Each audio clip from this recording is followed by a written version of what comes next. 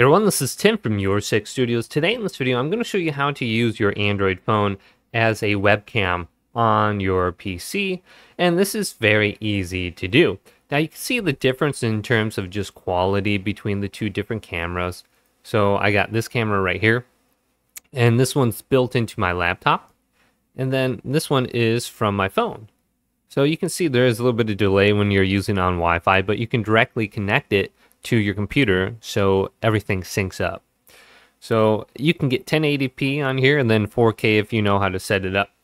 So what you want to do is go on over to your computer right now and then go to google.com and just type in something called DroidCam and go to DroidCam.app right here. And then you want to get the PC plugin. So you can scroll through this different page right here and going down, and you can see you can use Wi-Fi or USB to connect. I prefer USB because it will still power the camera, and this will drain a lot of battery. So get the DroidCam app on your phone.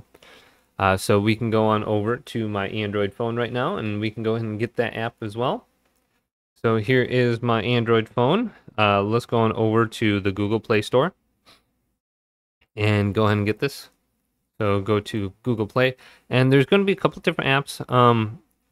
The paid one is DroidCam X, and the other one is DroidCam like OBS. So we can just type it in. So it depends on what you're going to be using it for.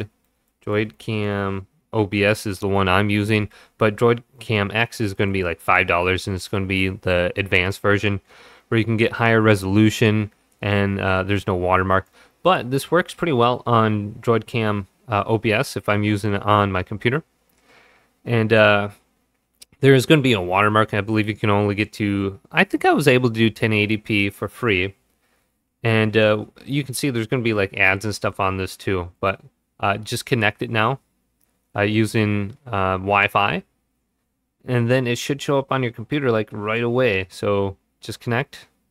Then we can go on and get the computer application. So we can scroll on down back under here. And you can see I get the Windows version. I already have this downloaded, but you can get the OBS plugin too. It'll give you a little bit more options, and it should work in there. And then here's the DroidCam app right here. You can see it's working pretty good. I got the paid version, so there's like less latency when I have it plugged in with the USB. So the free version only allows you to do Wi-Fi, but the paid version allows you to connect with the USB. And you can see there's like no delay or latency. Well, it works good sometimes. And it's not bad. So I don't have an option to buy a nice camera where I am, so using my phone is decent right now. So I'll have to disconnect my camera from the internet. So I got all these different options on here. I can go through the audio. I can go to the video. You can see I get 1080p on here. It might actually drop this down to 30 frames per second if I keep getting a little bit more issues with the latency or something like that. So I'm going to go ahead and just set this up a little bit, but you can add it to OBS very easily and just go through here. Yeah, it works. You get DroidCam, check this out, download it on your computer, download it onto your phone and connect, and you should be good to go. So hopefully this video did indeed help you out. If it did, leave it a big thumbs up and subscribe to my channel down below.